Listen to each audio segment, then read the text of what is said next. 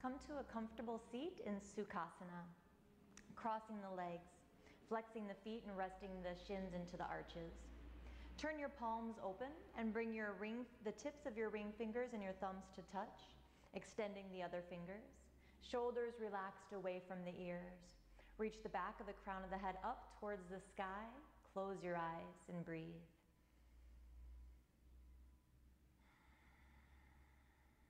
Start to notice your breath. Notice how deep or shallow you're breathing, how fast or slow, how smooth or unsmooth your breathing is.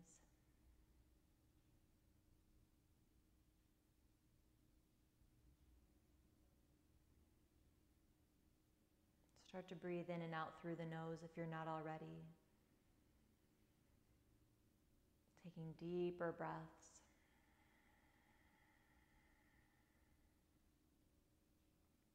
Drawing the lower belly gently in and up. So instead of breathing in and out into the belly, think more in and up, drawing the breath up. Creating length and expansion as you inhale, outer body softens as you exhale.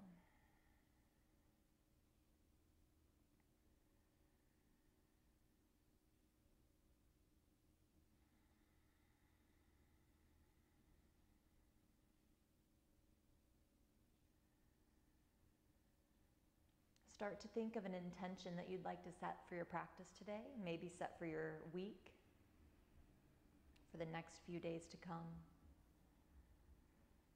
Instead of thinking of a goal, try to think of a quality that you'd like to embody to feel more complete. Maybe it's happiness or patience, understanding, optimistic. Think of a word that resonates with you.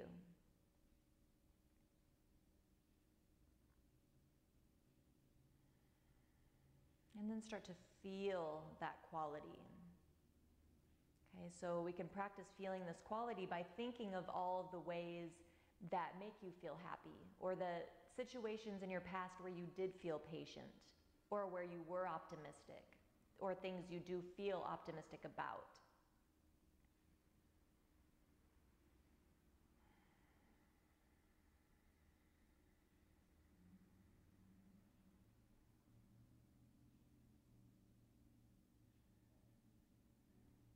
So we're holding the Earth Mudra to help us feel and be more grounded, more rooted, supported, safe and secure. So then we can set this intention from a more stable place. A few more breaths here. Really try to feel that quality.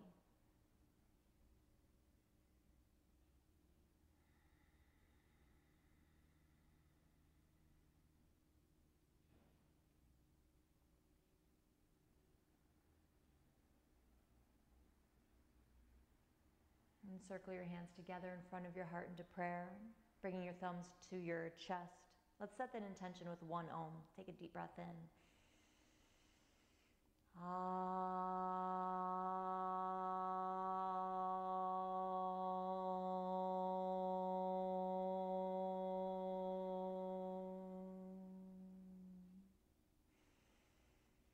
And then you can bow your head, blink your eyes open, and lift your head. Now if you're sitting on something, you can move that out of the way. Extend the legs out. We're focusing a little bit more on the lower half of the body, the parts of the body that carry us through our life, to help us get a little bit more grounded. Okay, so extend your legs out in front. The knees can be bent, especially if your hamstrings are a little tight, especially if it's the first stretch you've done of the day. Okay, inhale, reach your arms up. Exhale, reach out over the legs. Inhale, roll it up. Exhale, big shoulder roll. Plant your hands, bend your knees. Inhale, lift your hips. Exhale, come down. Legs out, inhale, reach up. Exhale, reach out. Inhale, roll up. Exhale, big shoulder roll, bend your knees. Inhale, lift, knees are above the ankles. Exhale, down. Again, inhale, reach up. Exhale, out. Inhale, roll up. Exhale, shoulders, bend the knees. Fingertips point towards the heels. Inhale, lift. And exhale, come down. All right. Extend the right leg out and the left leg in. Again, you can bend the knee. Inhale, lift the chest, and then exhale, start to tip the pelvis and fold forward just a little bit. We just want to feel a nice, gentle stretch in the back of the leg, lengthening the front of the spine.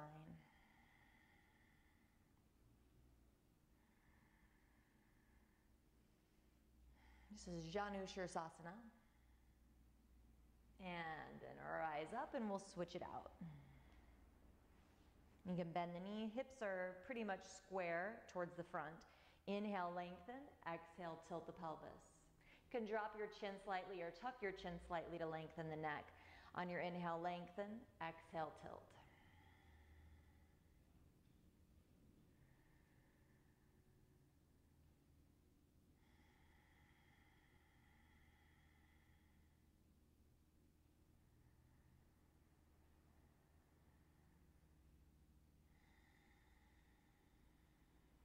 And then slowly make your way up and come onto your hands and knees. Bring your knees as wide as your mat. Your big toes can touch. Let's do some hip circles. So come around and back, getting into the thighs and the hip joints. One more in this direction. And go the other way.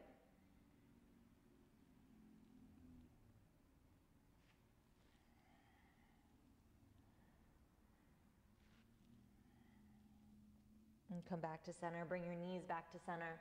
Extend your right foot back with the toes on the ground. Push into the hands, lengthening the back of the leg.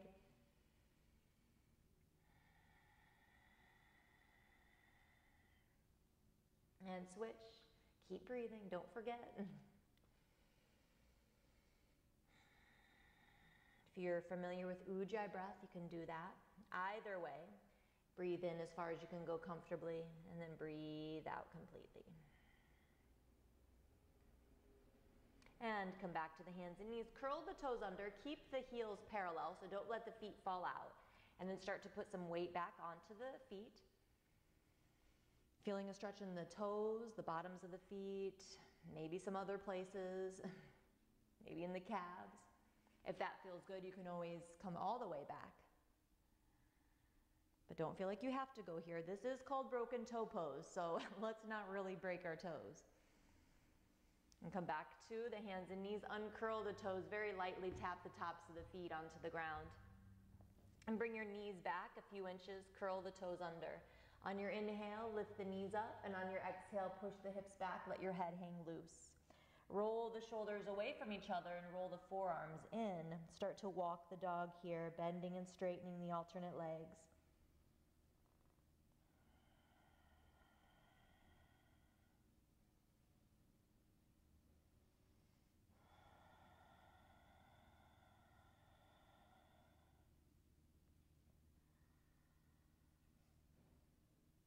And bring the feet as wide as the mat. Start to walk your hands back towards your feet. Turn your toes in slightly so the outside edges of the feet are parallel. Hands to the shins. On your inhale, lengthen the spine. Bend your knees. Grab your elbows. Exhale, fold. Let the head hang loose.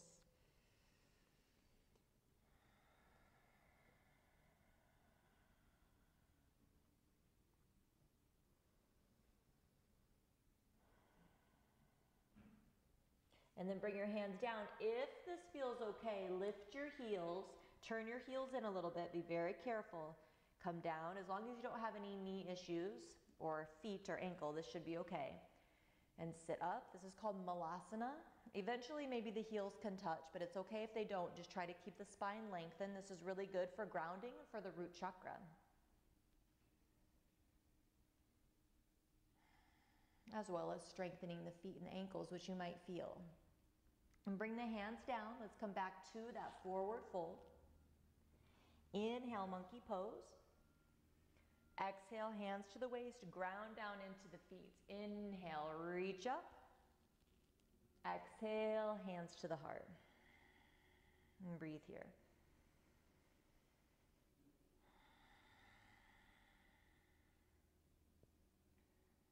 Inhale, reach your arms up. Exhale, fold. You can bend your knees, let the head hang loose. Inhale, halfway up, chest forward, shoulders back. Exhale, come to your squat. Lift the heels, be careful, be mindful. You could even start to push the knees away with the elbows, lengthen the spine and breathe.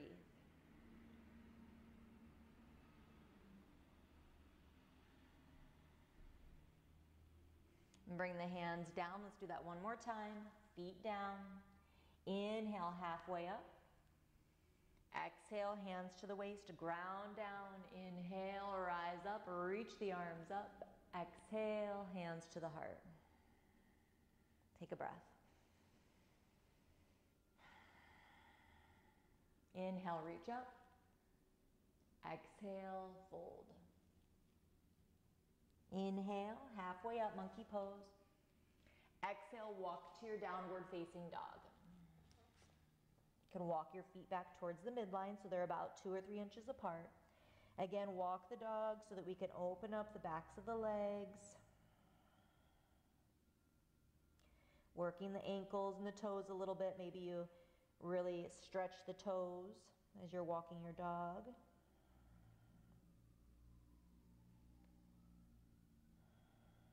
And slowly come forward to plank.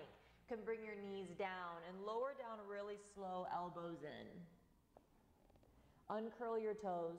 Inhale, cobra, pushing into the knuckles. Exhale, down. Let's do that 2 more times. Inhale, lift up. Exhale, come down. Come back to your intention or that quality you set in the beginning, and then think about how you can be exhibiting that quality or embodying that quality in your practice. Okay, inhale, last one. Exhale, down. Now come on to your forearms and then reach your right hand back, grab your toes or your ankle. If you can grab your ankle, flex your foot. Keep your knees parallel and breathe here. Going for a stretch here in the front of the leg, the quad and the hip flexor. If you don't feel a stretch, you could bring your forehead down to the forearm, tuck the tailbone and reach that knee back. And switch. Just take it to where you feel sensation. You don't have to be doing what I'm doing.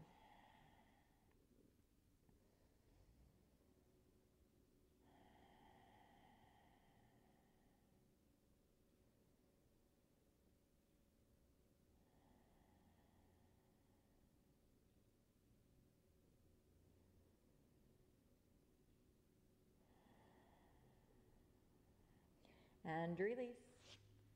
Curl your toes under, push up to the hands and knees, and swing your feet around. All right, now have your left leg out and draw your right leg in. If you keep rounding your back, go ahead and grab your blanket, sit up on that. Tip the pelvis so that you're right on top of the sitting bones, and we'll rock the baby. So keep the ankle flexed or locked so it's not turning in. Trying to draw the foot up and in as it feels good. Feeling a stretch or sensation in that hip joint, you could do some circles. Just be careful with the knee. Go the other way. Lift the chest. And switch it out. So again, try not to round, sit up tall. Grab the leg however you can. Maybe you can bring it here, but that makes me round my back, so I'm not gonna go there, so that's up to you. Try to keep the spine nice and straight, lift the sternum. Keep breathing, maybe do some rolls, some circles with the knee.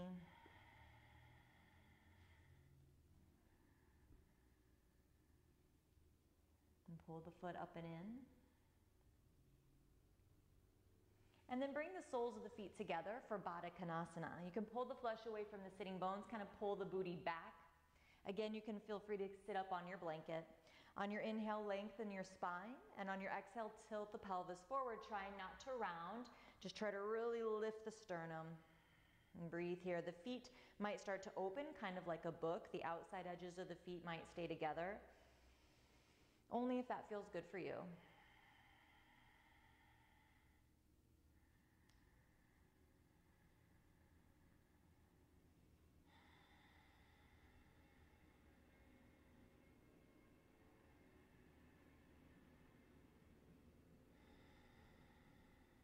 Slowly rise up, extend the legs out, point and flex the feet. You can bend the knees, inhale, lengthen the spine, exhale, tip the pelvis. Now you can either sit on a blanket. Another option you could do is put a blanket under the knees if your legs don't go straight, or if they do go straight and you're rounded. So you can put that under the knees and tip the pelvis, and you could even grab a chair and put the chair over your legs and put your forearms on the chair and your forehead down. Then you can stay in this pose for a while. It's very calming as long as you're comfortable. Trying to keep the front of the spine nice and lengthened, but don't have the spine rigid. You don't need to be, really squeezing your muscles. Try to keep the front of the spine lengthened, but soften into it. Try to find that balance. Now the exhales can start to get longer and longer.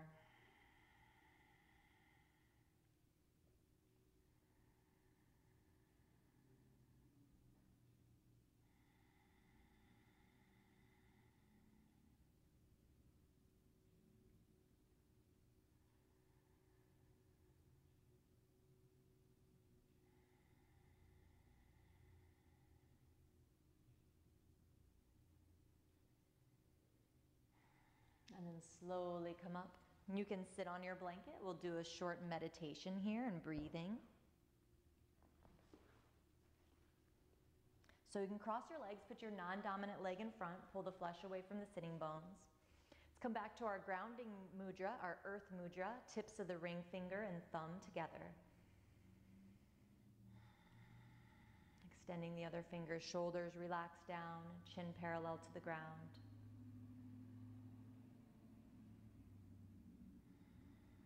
Coming back to your breath here, drawing the breath up, letting your ribs and chest expand in the front, the back, and the sides. And let your outer body soften. So let go of any tension from the forehead, the jaw, the temples.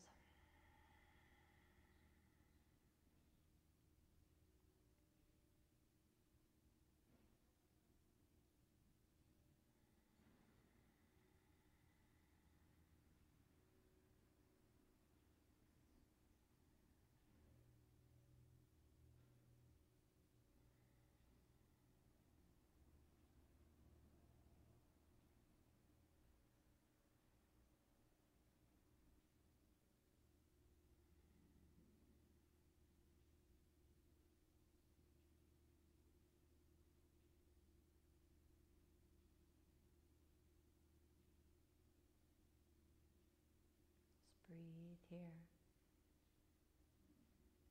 Come back to that quality and embody that quality. So think of the things that you need to help you feel that way.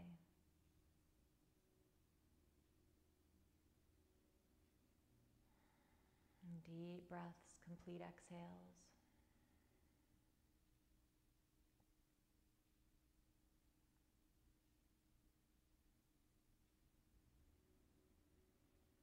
Let the bottom half of your body, your legs, your glutes, feel more and more secure, more stable, more grounded.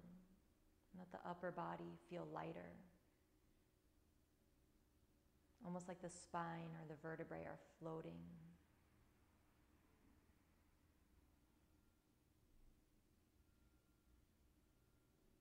Let the face soften, the forehead and the jaw. And breathe.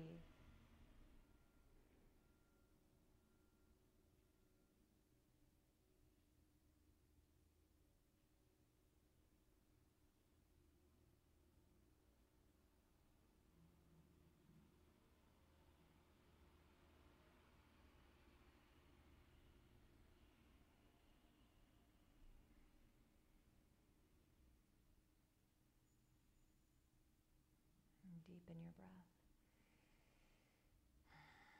And circle your hands together in front of your heart into prayer. Let's close our time together and show gratitude with one Om. Now after this Om, please feel free to set your timer and lay back for 5 or 10 more minutes for Shavasana. We'll close our time with one Om. Take a deep breath in.